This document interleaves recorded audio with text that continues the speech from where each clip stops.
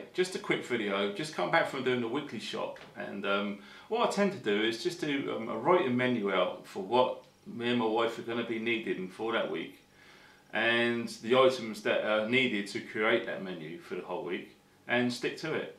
But I do tend to sort of stick a little area of the trolley open and ready for bargains and things that I think will be useful for storing away for a rainy day, should we say. Okay. Now, I was absolutely gobsmacked over the last 2 or 3 weeks.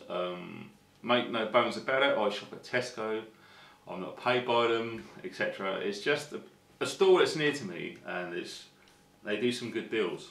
And incidentally, they've been in the press recently, so don't be fooled when you see these big yellow tickets on the food items and stuff. Only pay what you think it's worth. Don't let the big deals and the special offer thing fool you. If you think it's not worth it, doesn't matter how loud they try and shout about it, don't fall for it. Okay? So, there's quite a few items, so we're going to try and go through them quickly. Okay? These I've used before. Now, Scott and I from Wessex Blaze use these quite a lot when we're out in the woods.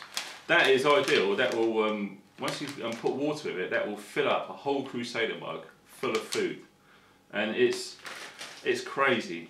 And for a base meal, I mean, obviously, if you wanted to, you could add to that, you know, spices, meat, you know, wild edibles, leaves, etc. 20 pence. And it looks like they've improved the packaging. It's like it's plasticized, so that will probably sit underwater as well, and it's not going to ruin it. It used to be a sort of paper coating with a sort of foil inner, but that's a lightweight plastic. No artificial preservatives, flavours, colours, or MSG. For 20 pence? Crazy. So what I've been doing is just doing £1 for 5 packets. £1. I mean, come on, what's a quid? How come I'm sounding like half a day trying to sell you shit? I'm just telling you where the good bargains are. These are pretty cool as well. What's the date on there? Best before February 2020. And that's going to last, I guess, another 2 years, maybe 3 on the outside. Past that. That's £1. Now, one of my mates, Colin on Instagram, the Tesco's where he is, they said they're £1.50. So I guess it might be different. But you know, for a quid, can't lose. You really can't lose. Also these tomato purees. Now, I don't usually go for all the budget stuff, but when I've done some reading on the items of this one and the priced one above that, it's got exactly the same ingredients in it, and they're actually produced in Italy, so you're going to get good quality tomatoes in there. 40 pence, bargain. So I've got 2 of those, put them in the cupboard, forget about it. Okay. What else have we got? Baked beans.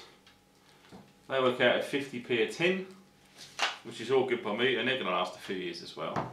Most tin foods are pretty good, but just remember, you know, keep them cool in a dark place, keep them out of sunlight, and should be good to go. Now, these were pretty good. I have these pretty much every day when I'm at work with my whole grain rice. Mackerel fillets, £1.50 a tin, and there's over 30 grams of protein in there. And again, they're going to rock on to about 2018, 2020. So, got a little stack of those. Again, just put all this on the shelf and forget all about it. You know, when you do happen to lose your job, or you run out of money or something, and you can't really afford food, when things are bad, you just go to your cupboard and you can carry on.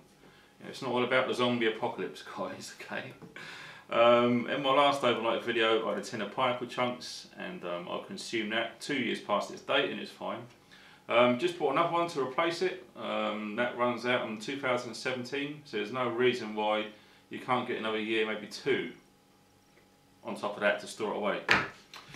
Now, non-food items. These were cool. I think these were £1 or £1.50. There are 3 little glow sticks in there, but they're like they're smaller, so you can fit them in all sorts of pouches and places to stow it away. So for a couple of quid, you got some emergency backup glow sticks. Don't need batteries. You can get them underwater and it's fine. Now, my cat, bless him, has been struggling with a knackered old beat up stainless steel water bowl. So I thought, I'd treat them, I'd get them a nice new one. But I couldn't believe that. It's not bad quality stainless steel, it's not bending, so it's quite tough. And that was £1.50 as well. So I've got a couple of those. I mean, I'm going to give the cat one, and that spare one, at a push you could probably stick that on the fire and boil up water you can eat out of it. It's not going to rust, it's lightweight too. So yeah, for £1.50, a nice quality stainless steel bowl there by Summit. It's just a budget version of C to Summit, I guess. So yeah, a couple of those. These, I didn't see how much they were, but I've got a feeling they're around £5 or £6 or so. They're 3 lightweight dry sacks. The literage is 2, 4 and 8 litres. So individual items within the Bergen, put them in something like that, roll them up, clip them, and they're pretty much waterproof. You know, you can go for river crossings with stuff like this inside the kit. The items inside these, within your liner in your Bergen and your Bergen as well, you're guaranteed your stuff's going to stay nice and dry. So for a cheap price, that way buggle as well. So yeah, a set of 3 dry sacks at Tesco's, everybody. This, I'm going to have to refer to my notes there, yes. Tyre weld as a backup. Everyone should keep that in their vehicle. Okay, you're going across loads of wasteland or the wilderness and you get a flat tyre. You know, use your inflating device, which I'll do in my truck. You plug it into your cigarette lighter compressor, inflate your tyres, whack loads of that in there. It will just seal up all the holes. And £3.50. £3.50, how cool is that? Incidentally, the guys who work at the tyre shops who fit and change tyres, they hate dealing with tyres that have had disc shocks in it. So it doesn't matter, they're not going to be with you when you break down with a flat tyre. Okay, so yeah, £3.50. Get it in your kit, get it out of the way. This was the last one on the shelf, and I've got a feeling these are going to absolutely vanish. Now, where was the price on this? And this, I couldn't believe this. It's a fire extinguisher spray, and it was reduced to clear their stock, and that was £3. Can you imagine that? I've never seen one before. It's just like an aerosol can.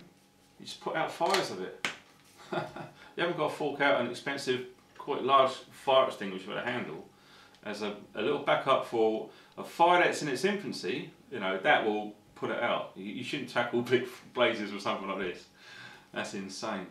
But yeah, we've got examples of use, a flaming jerry can, an iron that's caught fire, car fire, a Christmas tree fire, a microwave on fire, a barbecue that's gone out of control. It would do bins, fuel and electricity to 1000 volts. So yeah, that's not a bad all-in-one household fire spray for £3. So there is another one that's more expensive. I think it's £8. It looked a little bit smarter than this, but it doesn't matter. Okay, £3. I reckon these are going to go quick, so get them. They're really going to vanish quick. And WD-40, that was £2.45 I think for a 200ml can. You know, I always keep one on my backup vehicle at all times, and they're very useful. Okay, so for that price, again, put it in the shed, put it on the shelf, forget all about it. This one is nothing to do with Tesco's. I ordered these on the internet a few weeks ago, and they arrived recently, all the way from our lovely friends in China. Some of the products are good, and some are bad, obviously. So you just got to sort out the wheat from the chaff, I guess. I'm thinking of these birthday candles to go in your survival tin. Brilliant idea. I think I've already got 1 or 2 in mind.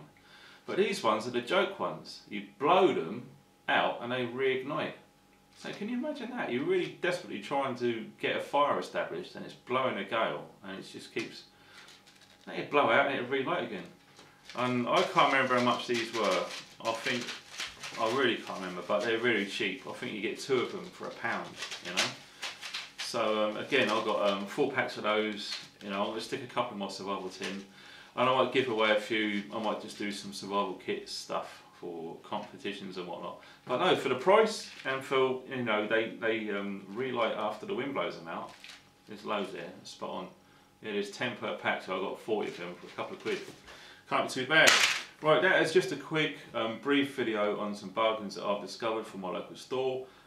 Check yours out. As I say, these items, because they're cheap and they're on offer, I always buy my stuff. That includes all of my kit, clothing, equipment, gear. I always get it at discounted prices. Never ever ever pay full price. Don't do it. Only desperate people who haven't got time pay full price. So think ahead of the game, keep one eye on the future, and that sums it up. Thanks for watching, guys. Stay funky.